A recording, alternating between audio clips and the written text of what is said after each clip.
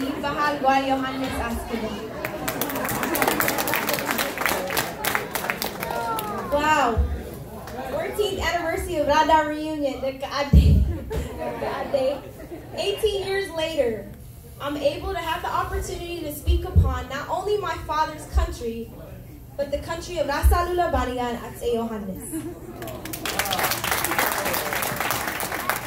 There are so many heroes that have represented the land of Ethiopia as a whole, but there are very few that compare with Yohannes and Alula. As a little girl, my father Yohannes always educated me about the history of Temben and the Jegnas that died for the country. At the time, I never understood why, but now I know why. God had a purpose of allowing my father to educate me about the history at a young age. So now that I'm older, I'm able to give back to the community and teach others about the history of Temben. A couple months later, my new project was born, EOT, which stands for Education of Temben. Many students in Temben do not have the basic resources to meet their teachers' requirements in the classroom. The students doesn't have pencils, papers, pens, backpacks, and such as. Education of Temben is designed to helping the poor kids of Temben meet the requirements in the classroom. But I am only able to do this through the help of individuals like yourself.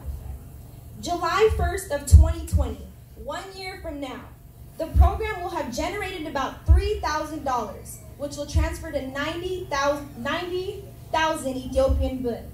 It will sponsor over 200 students all throughout Temben.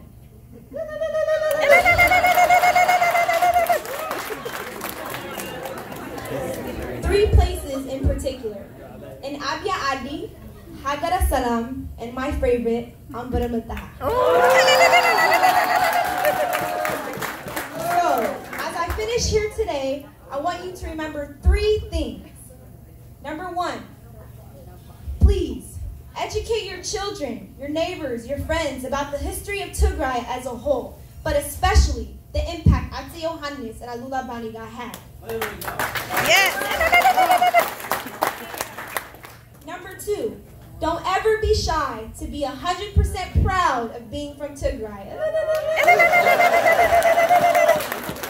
the last thing, number 3, please help me support the education system of Temben and donate. Even $10 helps.